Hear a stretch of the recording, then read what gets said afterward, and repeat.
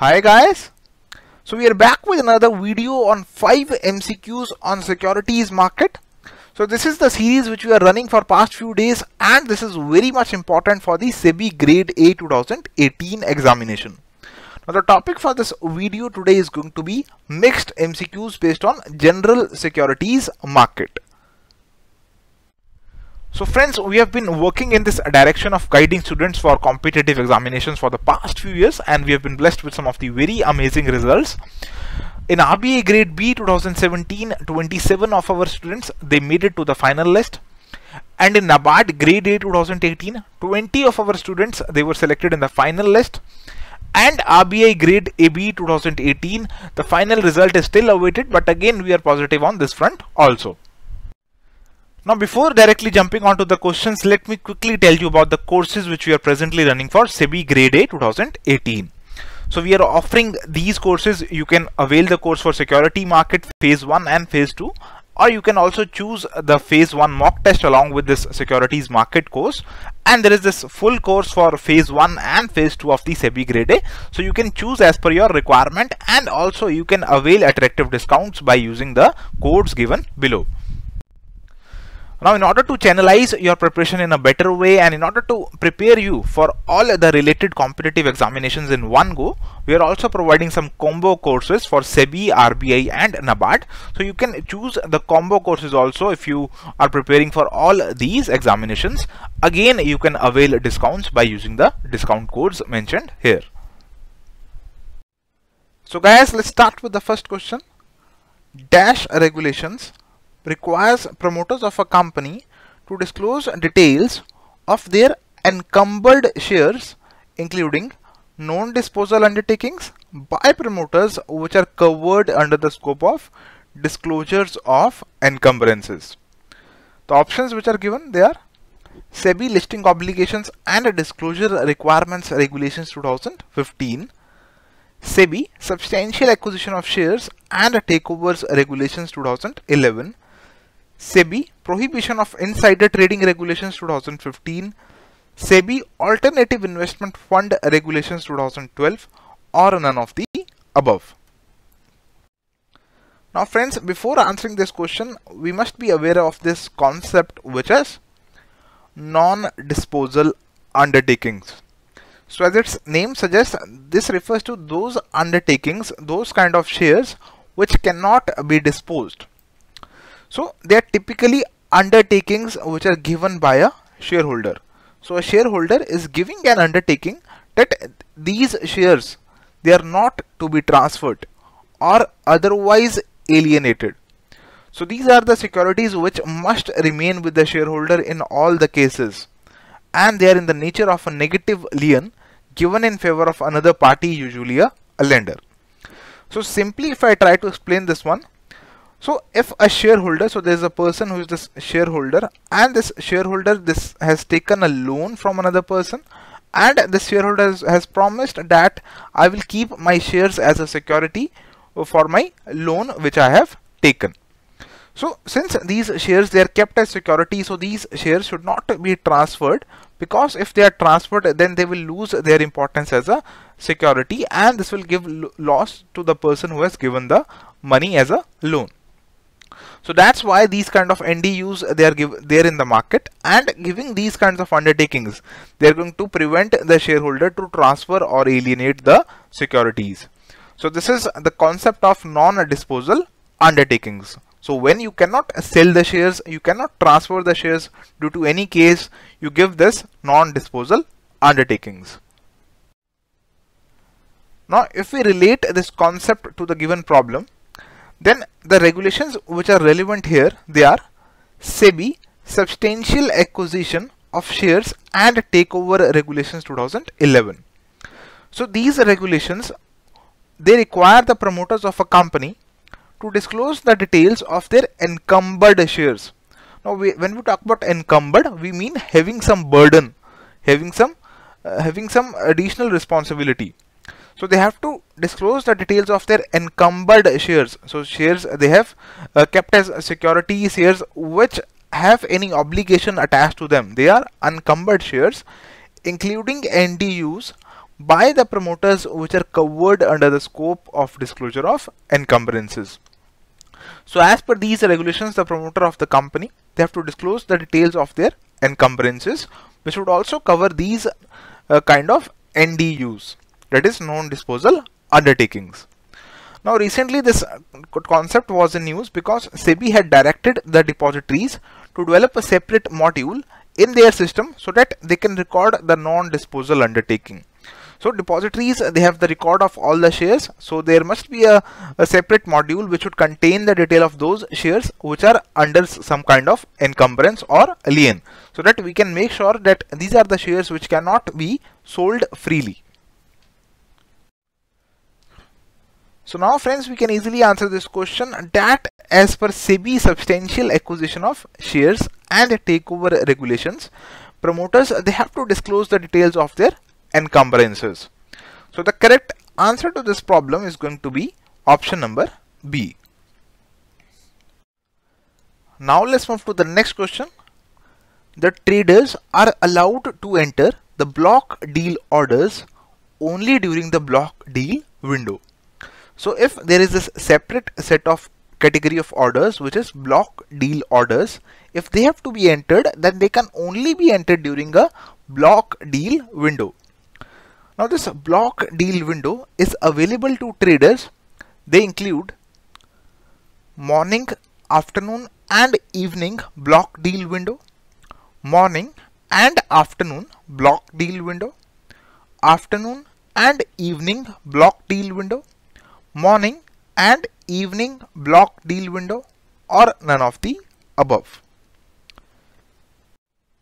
So friends, in order to answer this question, we must be aware of this block deal window mechanism. So this block deal, the name itself suggests that this is not a normal deal. This is not a kind of deal which retail investors or small investors would enter into. This deal would involve a sale of lots of shares.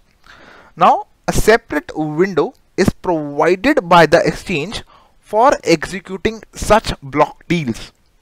Now, what are block deals? Block deals are the trades where the value which is involved, very important, the value which is involved is greater than or equal to rupees 10 crores. So if the value which is involved in the trade is equal to or more than 10 crores, then this becomes a block deal. And this has to be executed through a separate window which is provided for this large deal, that is the block deal window. Now SEBI in 2005 had prescribed the guidelines for execution of such block deals. Now the block deal windows which are available, they shall be available on all trading days in the equity segment, and the traders, they are allowed to enter the block deal orders only during the block deal window as given below. So there is a separate set of time which is provided for those investors who have to enter into those block deals which involve value greater than or equal to rupees 10 crores. So these separate set of windows, they are morning block deal window and afternoon block deal window.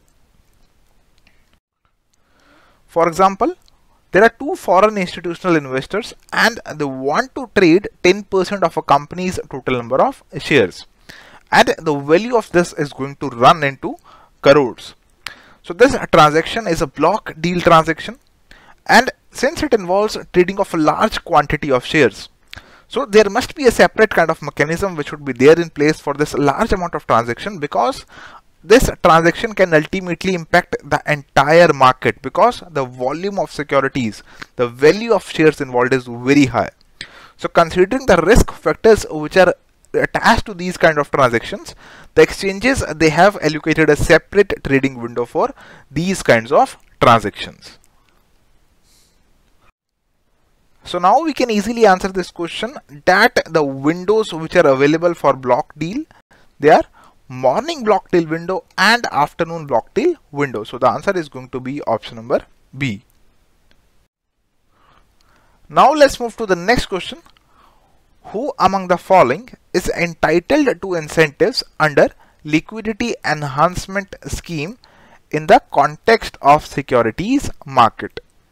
So options which are there, they are blue chip listed companies, stock brokers and market intermediaries, retail investors, all of the above or none of the above. So the core concept which is being touched in this question is of liquidity enhancement scheme.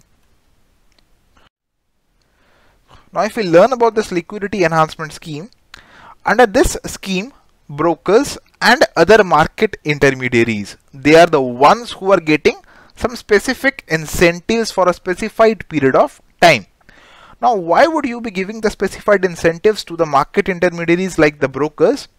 Because we have to bring in liquidity in the market and generate the investor interest in securities which have limited trading activity. So this is kind of an incentive available for the brokers so that they can market those securities which are having a limited trading activity.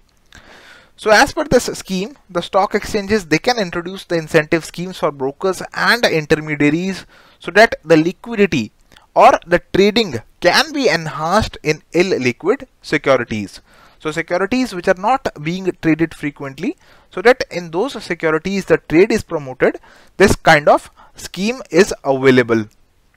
Now SEBI during March 2018 permitted liquidity enhancement scheme in commodity derivative contracts subject to certain requirements.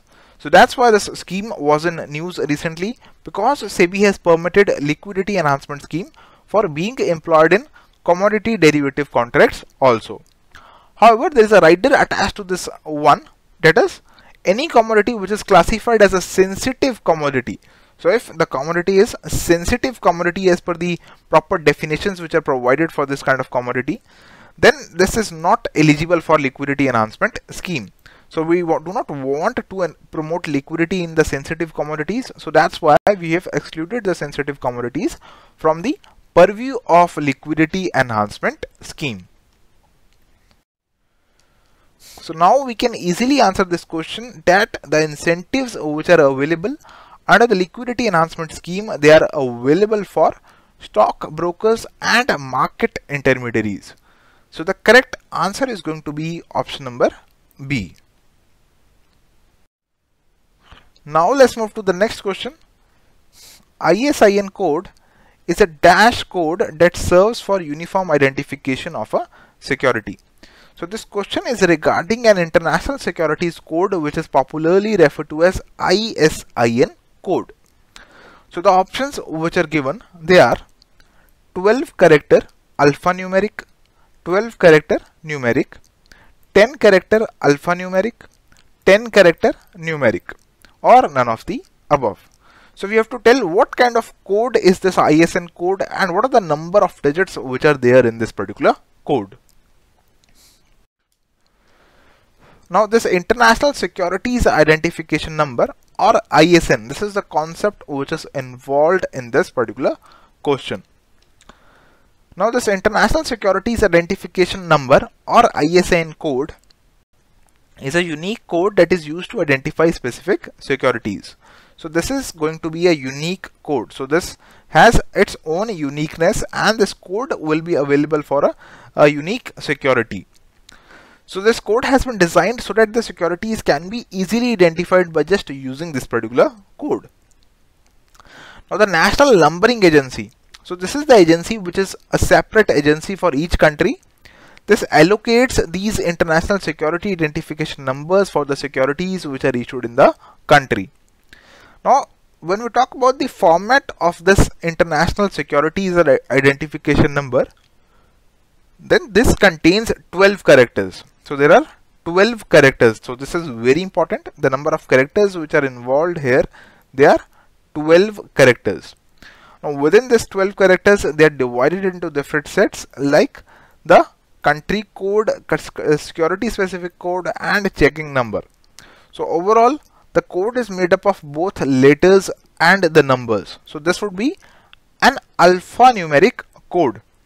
So as here you can see that country code here is for India is IN, then there is a specific security code and then there is also a check number which is placed at the end. So these make up the 12 digits. So it comprises both letters and alphabets. So now we can easily answer this question that ISIN code is a 12 character alphanumeric code. So answer is going to be option number A. Now let's move to the next question. In the secondary market, the highest share in terms of traded turnover is held by. Options are equity derivatives segment, currency derivatives segment, equity cash segment, commodity derivatives segment, or none of the above. So in a nutshell, this question is asking in which of these segments the turnover, the amount which is traded, is the highest. Now if we talk about the turnover in securities market in terms of the value of the contracts which are entered into, then the highest share in terms of traded turnover, it is held by equity derivatives. So equity derivatives, they are having a share of 86.3%. So this is a very huge share. So most of the traded turnover is blocked by this equity derivatives segment. Then comes the currency derivatives segment, and then is the equity cash segment, commodity derivatives segment, corporate bonds, and interest rate derivatives. So these are the different types of segments which are there in the securities market, and the turnover of each of these segments. So the highest turnover is of equity derivatives segment. So this is something which you have to remember, because one may have this notion that equity cash segment, this is having the largest share, but this is not true. The highest share is of equity derivatives. So now we can easily answer this question that in the secondary market, the highest share in terms of traded turnover is held by. The answer is option number A, equity derivatives segment. So friends, this was all about our discussion on some of the very important MCQs pertaining to the securities market. And if you have any query or you wish to know more about our courses, you can visit our website, which is www.edutap.co.in, or you can drop us a mail at hello@edutap.co.in, or you can call us at 8146207241. So friends, if you found this video useful, please like the same, share it with your friends, and subscribe to our YouTube channel. And if you wish to get regular updates on Telegram, you can subscribe to our Telegram channel, the link of which is given here as well as in the description to this particular video. And subscribing to our Telegram channel is also going to help you fetch the PDFs of all the discussions which we are doing on YouTube. So thank you friends.